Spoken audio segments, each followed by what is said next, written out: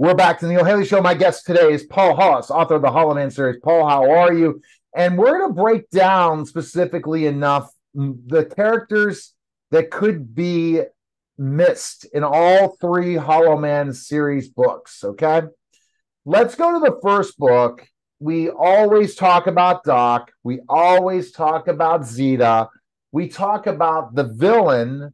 Who else is involved in book one?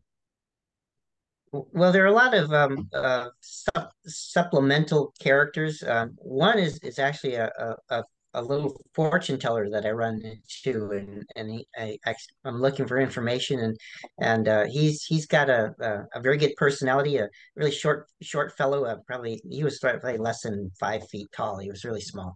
So we've got that guy. We've got another guy, Bobby, who was actually a roommate in college, but he decided to push his luck and live on the fringe in Europe, and so he got to know everybody and everything that was going on in any particular area, and I was able to use him for information basically.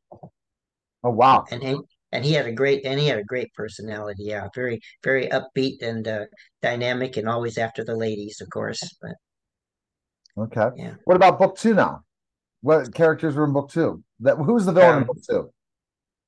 Book two, it's a guy named Barrington, but he is actually after money. I mean, it's a novel of greed rather than violence, and so he's actually wants to control the the entire stock market, the entire marketplace in the Commonwealth of Europe, sort of thing. So he's after something bigger than he was at the time, and he had a lot of backing from the 1%, let's say, to do what he was doing, and if he didn't succeed, then they really didn't lose a whole lot, but if he did, then they would gain even more money, sort of thing. So that's basically there.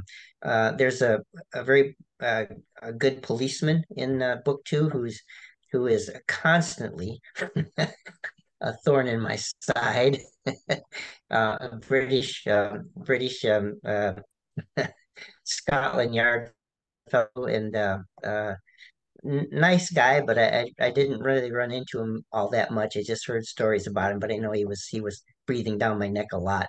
Thought I actually was involved in many of the bombings and that sort of thing, just because I happened to be in the area, right? So it's like, oh, here's this guy. He's in the area of like 7 bombings, and it's like, how could he not be involved, right?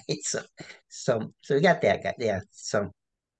And book three is a different kind of thing. I ran into really a, a psychopath, basically. I mean, so whatever you want to call him, sociopath, psychopath.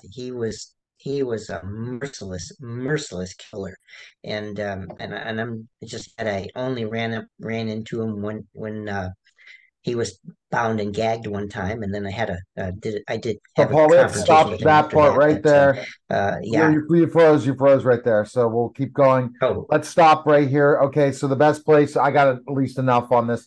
All right, hollowmanseries.com. Check out Paul. I appreciate it, Paul. Thanks for stopping by, man.